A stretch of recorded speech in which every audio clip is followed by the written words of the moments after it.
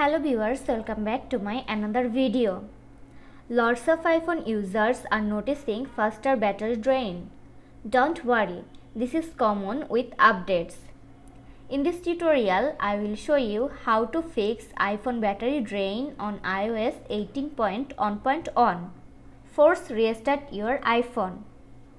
Quickly press and release the volume up button. Quickly press and release the volume down button. Finally, press and hold the side or power button until you see the Apple logo. If a force restart doesn't fix your battery draining, then try to update all apps. Sometimes even updating apps may help decrease the battery draining. To do that, open the App Store.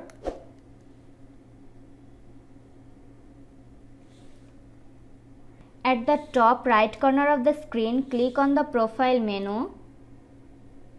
Scroll down and update apps individually, or tap Update All to update everything at once. Even updating did not solve the battery draining, then check battery usage by app. Go to the Settings app. Scroll down and tap on Battery. Check which apps are consuming the most battery. If an app is draining too much battery, try to use it for less time. Reset all settings. Open the Settings app on your iPhone. Next, tap on General. Scroll down to the bottom. Tap on Transfer or Reset iPhone. Tap on Reset. Tap Reset all settings. Enter your iPhone's passcode. In the pop-up menu, tap Reset all settings. Again, tap Reset all settings to confirm this process. Enable low power mode. For that, open Settings app. Next, tap on Battery. Now toggle on low power mode.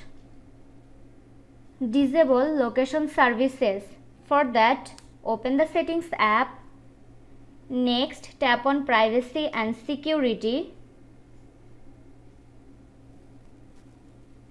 Tap on Location Services. Turn off location services.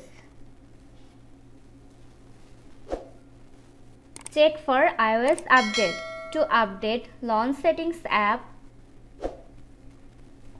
Tap on General. Tap on Software Update. If any update is available, download and install it.